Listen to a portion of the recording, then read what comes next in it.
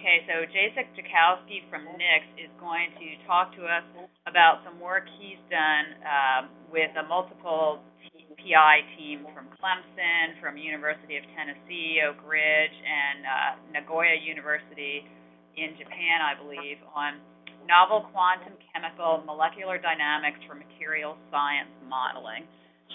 So JASIC's looking at development and application of molecular dynamics codes to material science problems, and in particular, parallelization of Bohmian dynamics to run on Kraken. So some very large-scale work. Let me switch back here. Yep, great. We can see your screen just fine, JASIC. Why don't you go ahead and take it away? Okay, thank you very much. It's a pleasure to talk about my work, and thank you very much for listening my work. Okay, so this project, as Nancy mentioned, is about development of molecular dynamics, and we have various approaches to that. So this is a big project, and it's a part of NSF-funded EPSCoR project, collaboration between South Carolina and Tennessee. And within this project, there is it was funded some infrastructure and also human resources, and then there was a scientific focus was material science and systems biology, and I was working on this material science. So the project funded some research and then also some communication between researchers, how to build the seamless communication from the underfunded EPSCoR institution from South Carolina and Tennessee to the top of this pyramid, the track 1 machines such as like Kraken in Oak Ridge. So basically on this slide you can see the overall overview of the map of the collaborations, what institutions were involved in that project. So Oak Ridge National Lab, University of Tennessee, Vanderbilt University, and from South Carolina major places were such as like Clemson University, South Carolina University of South Carolina, and several other. So in my work I was particularly working with a few co-PIs. So overall there was 5 co-PIs and several other users, and we decided together that how we can approach this. So we decided that we can work together. There's enough overlap between us, and there is enough science interest that we can get together interesting project. And this project is called here, an EXCEED project is called Modeling Nanoscale Carbon and Metallized Carbon Materials, and then for the EPSCoR desktop to the rugged ecosystem. So basically we had some science goals that we wanted to achieve, and also in addition there were some community goals in which we agreed that we can include some researchers if they want to collaborate with us. So collaborate with us or just try these larger machines before they can actually really do startup allocation and other work by themselves. So basically, I think comparing to some other to such institutions as maybe as DOE and USAID projects, I think NICS is very flexible, and this Kraken is very flexible because it allows very large jobs and also very small jobs at the same time. So that way we have, I think this is probably a key to the very high utilization of Kraken, and so we were trying to exploit that. So overall, the science goals is material science modeling, and particularly we're focusing on carbon materials. These carbon materials are basically now very, very interesting because of the properties, especially such things like graphene on carbon nanotubes, and they are very interesting, but also at the same time they are very challenging. So because it's multi-scale physics, so very processes are sometimes they scale from sub-femtosecond time scale, out of femtosecond time scale up to the microsecond time scale on the experimental phase. So overall there is usually one needs to employ several combination of different methods. We are focusing particularly on different molecular dynamics approaches. So on this slide, I'm just showing a general overview of, for those who are not experts in dynamics, what one can expect in molecular dynamics. So basically, each column corresponds to different type of molecular dynamics, and in principle, in chemistry, material science, and physics, we are interested in electrons and nuclei, right? So everything to what category are we in talking about, it depends on how do we treat electrons, and or if we treat or if we don't treat electrons, or if we neglect, and what do we do with nuclei. So like the mid section talks about presents. Maybe I can show here. This part presents basically about what do we do with electrons if we have electrons and if we don't have. And this bottom part, this section basically says, okay, what do we do with nuclei? So the first column, parameterized force fields, is the situation in which we don't have any electrons. We neglect electrons, and then one can neglect electrons and have just maybe some fitted potential energy surface or maybe some force fields. So in that approach allows, since there is no electrons, it allows for a very large systems. It's quite popular especially in biochemistry, in modeling biological systems. So, but of course there are no electrons. So the complexity grows from the left to right. So the next approach, if one wants to model have some chemistry involved, and then the first approach is to do Born-Oppenheimer type molecular dynamics. Hello? Hi, hang on a second. I'll mute participants. Presentation mode is now enabled. There you go, Jacek. Oh, rats. He's dialed in as a participant, I think. Presentation mode is now disabled. Hi, Jacek. I think you're dialed in as a participant rather than the host, so I can't hear everyone because I can't hear you. So nobody can hear me? Well, I can, but if I try to that background... So what should I do now? Dial in with the... here, let me send that other number to use. So should I restart my presentation? No, the presentation's fine. I'll give you another phone number to dial. I'll send it in chat. Just a second. Okay. Yep. Presentation mode is now enabled. Okay, 1 second. I'm going to give Jacek the right web conference.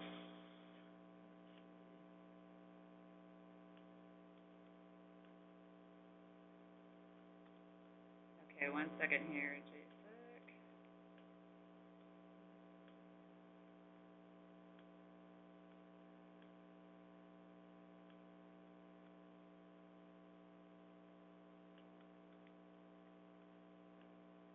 Okay, I just sent you the host code, so just dial back into the 866-939-8416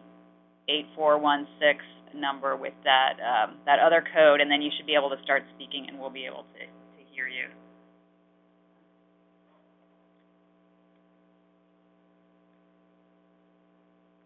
We'll give it just a minute here for Jacek to redial.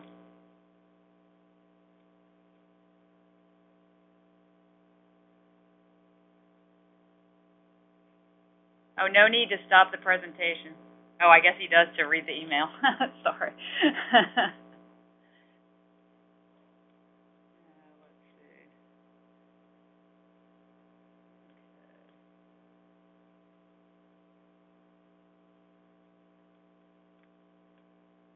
I'll send it by email instead.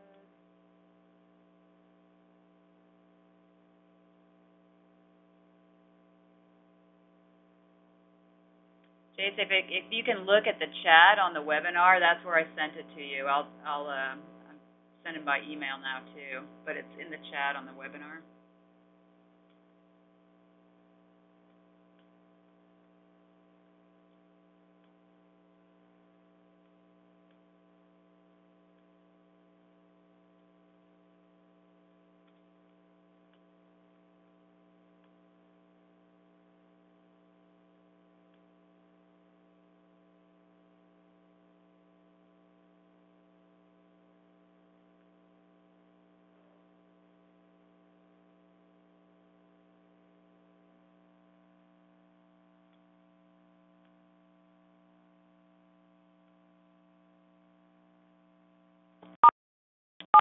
Presentation mode is now disabled.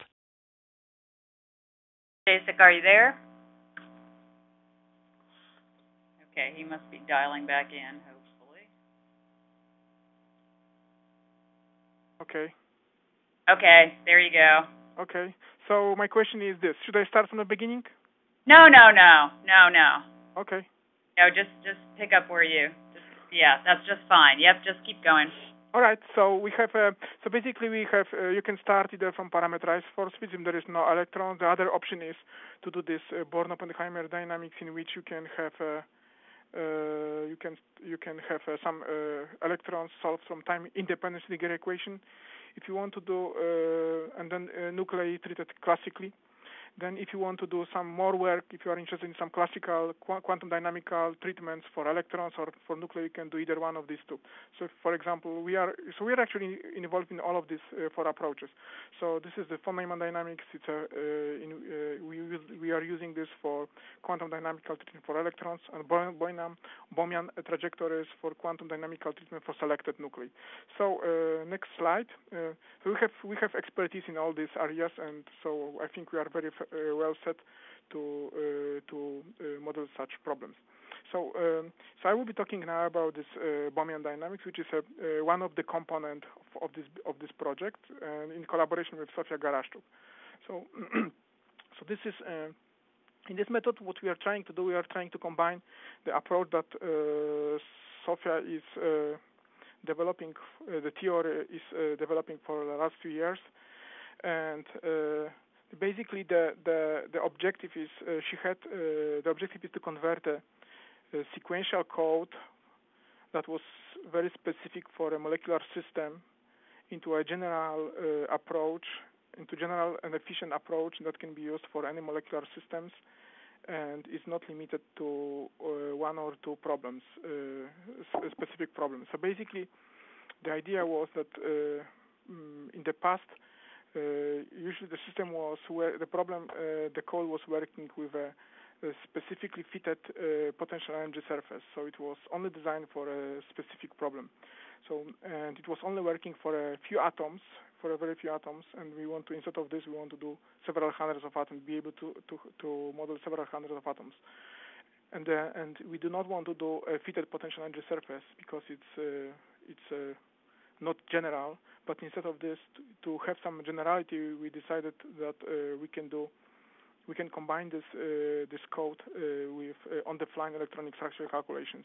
And of course, electronic structure calculations are expensive, so especially in the molecular dynamics mode. So we have to parallelize this. So this sequential code we needed to change into parallel version.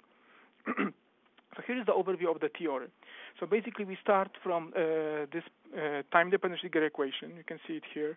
For simplicity, we have on the x. The x corresponds only to this quantum degrees of freedom. And basically, this the one can expect. Okay, the solution is of course wave function. This and you can combine it either. We can represent it in the polar version, in which you have some amplitude A here, and which is a real value, and there is exponent which is phase, which corresponds to phase.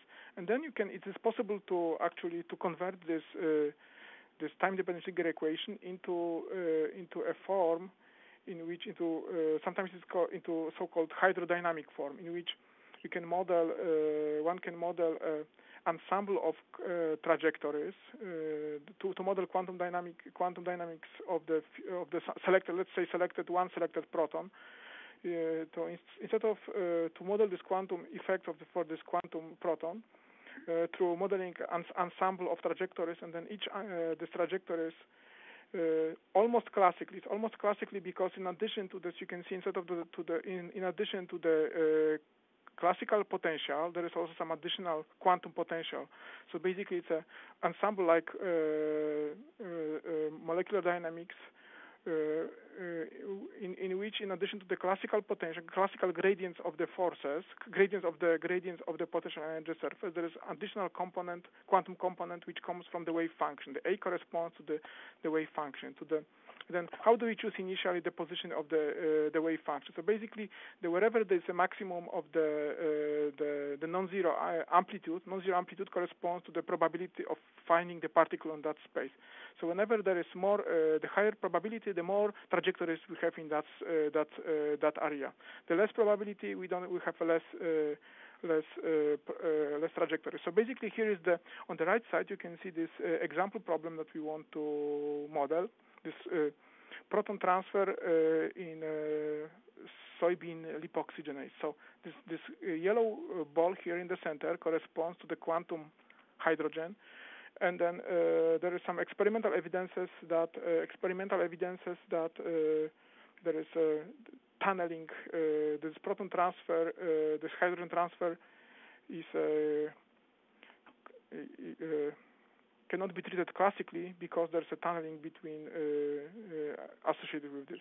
So there is a kinetic in experimental measurement. There is through measuring kinetic isotope effects, and in a typical situation when there is hydrogen can be treated classically, it's about few. The value for the kinetic isotope effects is few. What is kinetic isotope effect? Kinetic isotope effect is the difference between rate constant measured experimentally when one replaces the hydrogen with deuterium. Deuterium is just is from the chemical point of view is the same, except it has higher masses, right? So it's one electron and instead of proton we have one proton and one neutron, right? So the mass is about twice the mass of the system is about twice large. So if everything behaves classically, then one would expect that the kinetic isotope effect, that is the difference between rate constant, how quickly reaction goes, is about few. But here it's about 81. Experimental measurements say it's about 81. Also, the kinetic isotope effect does not depend on the temperature, which was also unusual. All right. So what do we do with this, right? So we want to combine this our approach. Want to combine this Bohmian dynamics with electronic structure, and this is, as I mentioned, is very expensive, right? So one needs to choose very inexpensive approach. So we decided to use approximate density functional tight binding, which is approximate DFT, and it gives us rather optimal ratio of quality to the computational cost.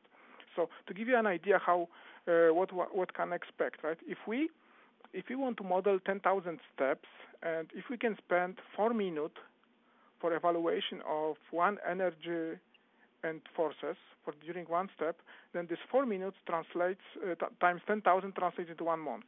So this is why, and also you can, if you want to do this, if you want to model several trajectories that would correspond to this, to do the sampling of the trajectory, this would be even more expensive.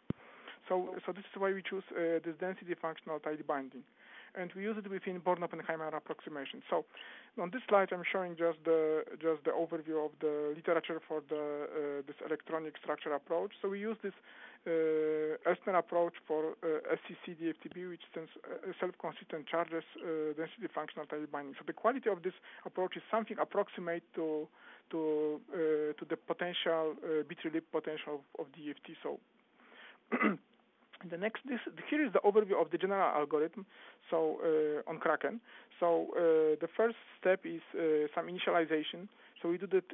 We initialize all the trajectories, the program, and read the input files and read also the tables with DFTB parameters. Then this is distributed. This is compressed, packed, and distributed across the different nodes. Then overall, what we decided to do is that then we distribute the work in this middle section, distribution of the work. So basically, we want to run about few thousand trajectories.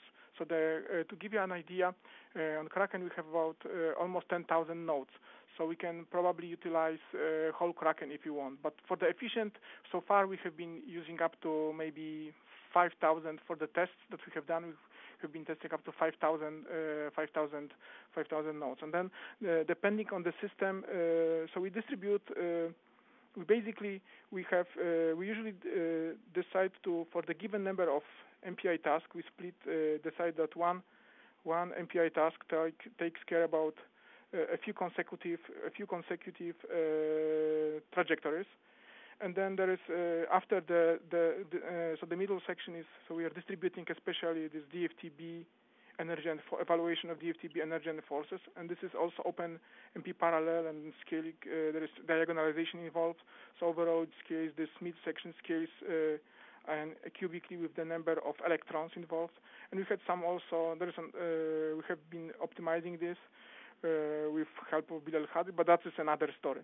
So after everything is done, then with this information about sampled potential energy surface and the forces has to be gathered together, and in order so one can evaluate the wave function, corresponding wave function, and quantum potential for the propagation of nuclei. So once this is done, then we propagate the nuclei, and we continue the loop. And that's this big loop, MD loop, over change the time and continue. So overall, we don't have for the efficiency. I think we have a very good efficiency.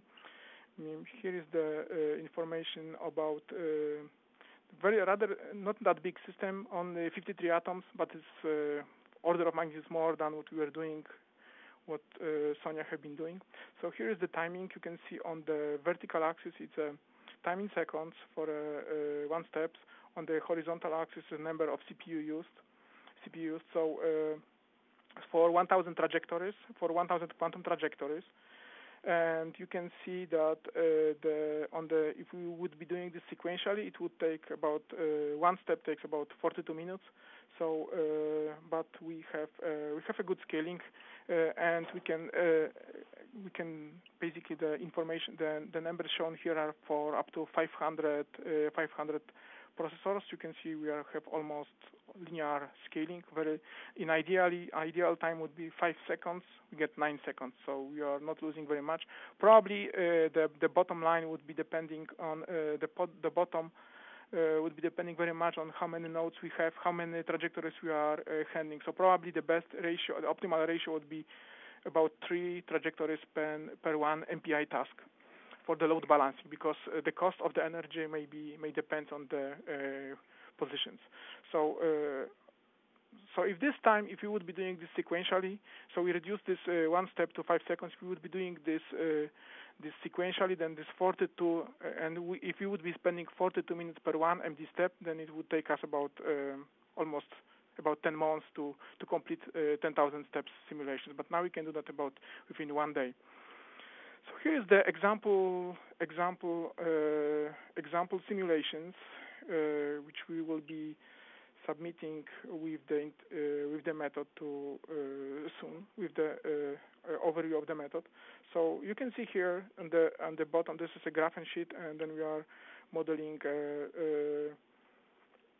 hydrogenation of this graphene sheet. So you can see here that part, this ball here, this bunch of little balls corresponds to the quantum proton, and each tiny ball corresponds to different trajectory. So what I'm going to show is you're going to see all 1,000 trajectories. So we have studied 1,000 trajectories here.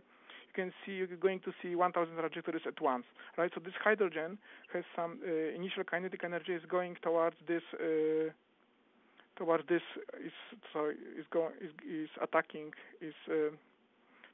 this carbon atom, towards the lattice carbon atom. So here on the left side you can see potential energy surface. So you can see there is some well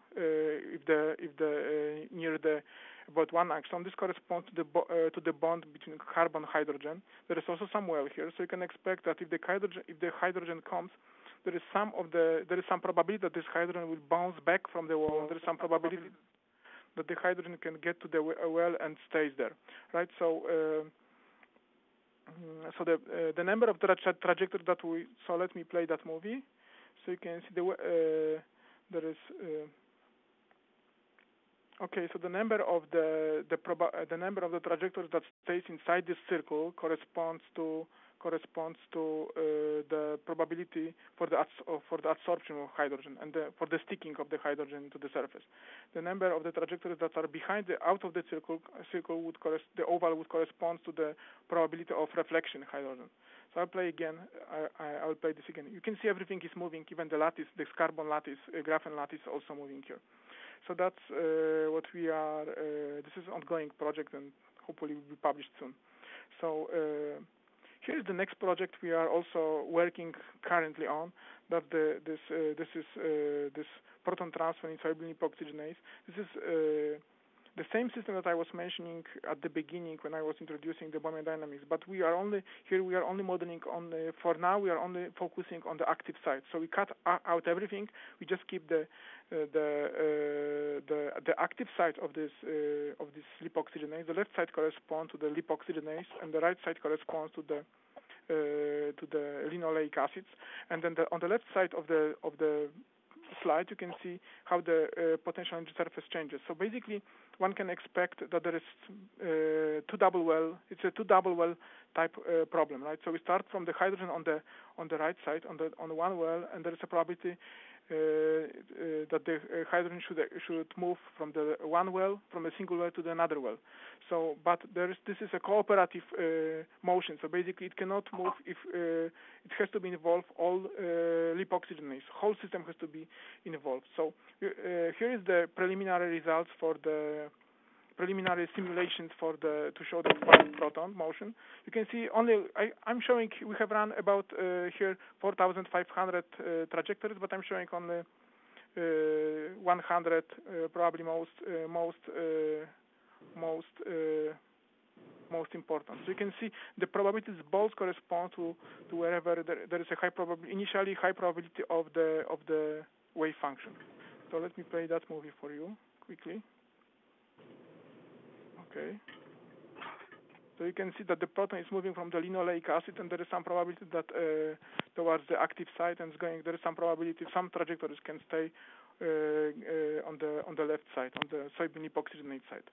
So okay, that's basically all what I wanted to show you today. On the acknowledgement side, here is the group of collaborators, and then especially in the circles I marked those people who were particularly involved in this project. So thank you very much, and I'm open for your questions.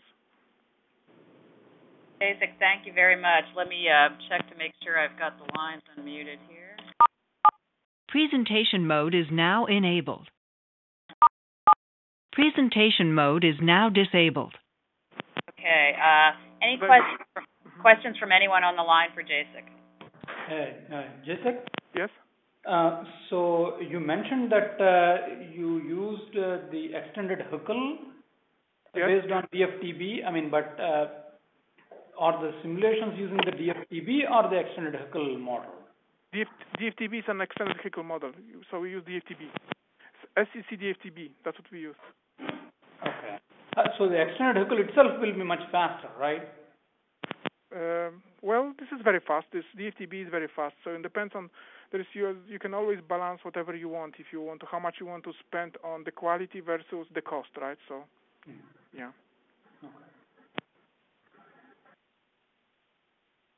Yeah, thank you, Jacek. I was really impressed with the scaling numbers that you got, and also the long history of the code and how you were able to optimize something. You know, it looked like it was initially written in the mid '80s, so that carries along a lot of baggage through the years, I think.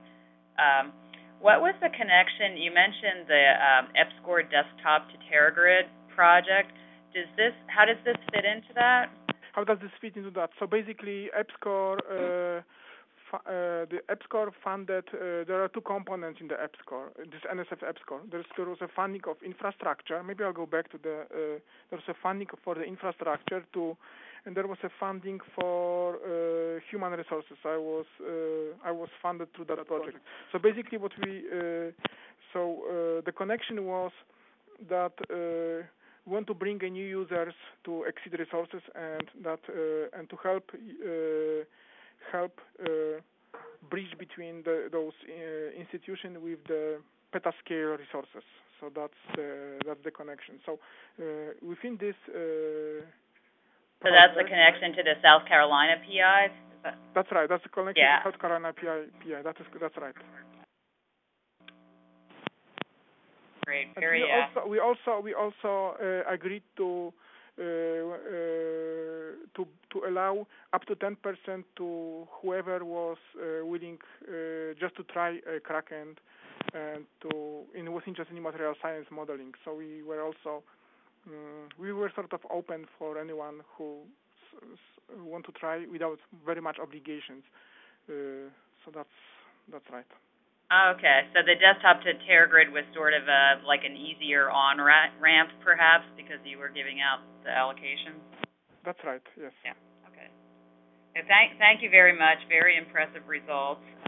Sorry for some of the technical difficulties here and there today. I want to thank both of our speakers for taking the time to prepare such excellent presentations. These will be up on YouTube. The slides will be up, also pointers to the speakers' contact information for any questions after the fact. Any more questions from the audience before I conclude the webinar? Very good. Thank you very much, Dora. Thank you very much, Jacek. Okay, thank you. Talk to everyone next month on the next symposium in May. Bye. Thank you. Bye.